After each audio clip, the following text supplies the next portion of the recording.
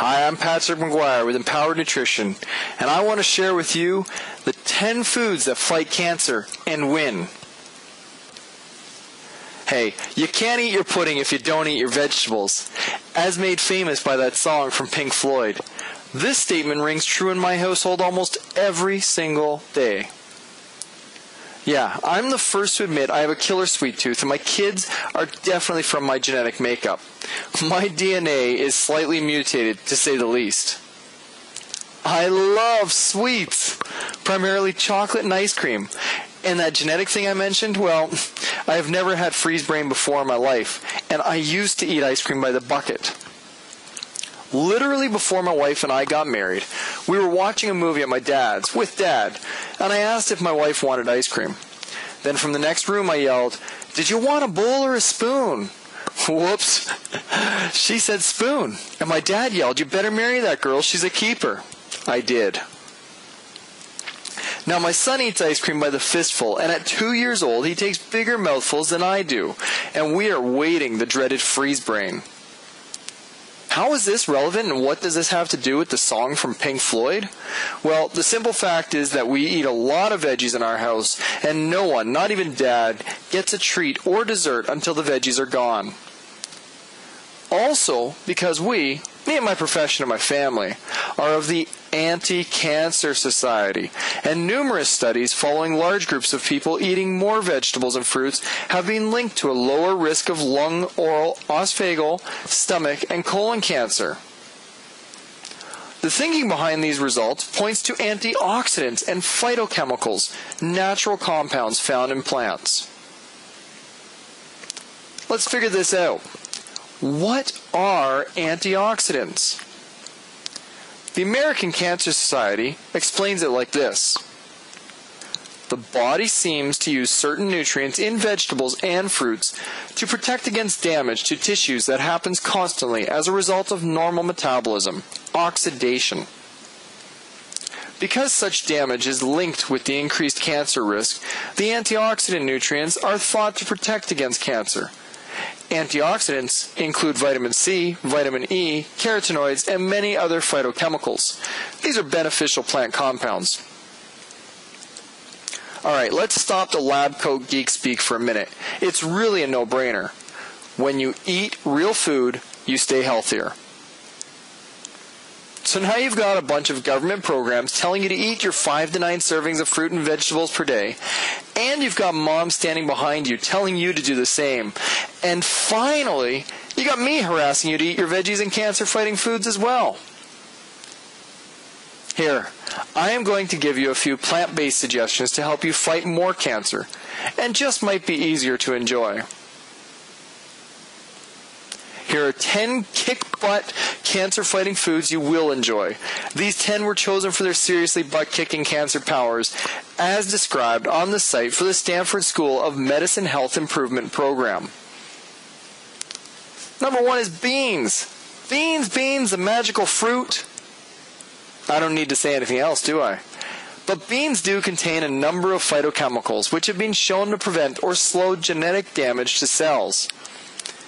While this makes beans beneficial for helping to reduce your risk of many types of cancer, specific research has suggested that they are especially potent in preventing prostate cancer.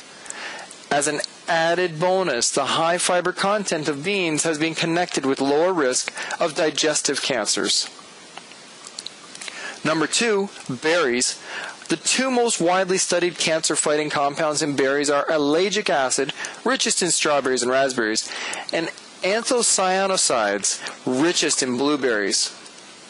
Ellagic acid is believed to help prevent skin, bladder, lung, and breast cancers, both by acting as an antioxidant and by slowing the reproduction of cancer cells.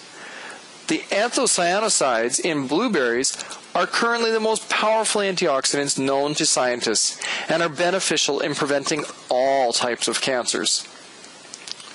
Number 3 is cruciferous vegetables.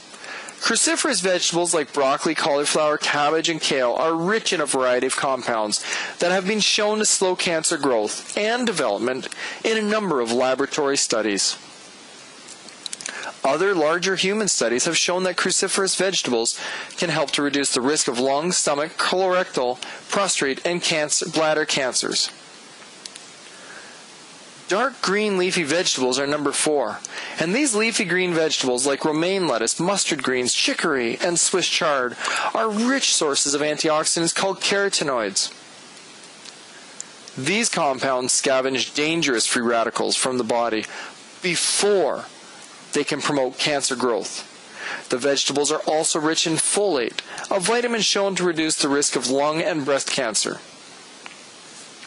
Number 5, and halfway there, is flaxseed. Flaxseed in the form of oil and meal contains phytoestrogens believed to reduce the risk of breast, skin, and lung cancer. Research on the potency of flaxseed as an anti-cancer food is still underway, but you will get an added benefit with this one. Using the meal will give you an additional boost of fiber to help you along your day. Garlic, including your onions, scallions, leeks, and chives, are all of the same family. Garlic contains a number of compounds believed to slow or stop the growth of tumors. One such compound, diallyl disulfide, appears to be especially potent in protecting against skin, colon, and lung cancer, though it is not known exactly how it functions. What we do know is it works. Number 7 is grapes, and grapes and wine contain a chemical called resveratrol, which has been shown to be a potent antioxidant and anti-inflammatory agent. Resveratrol is thought to work by preventing cell damage before it begins.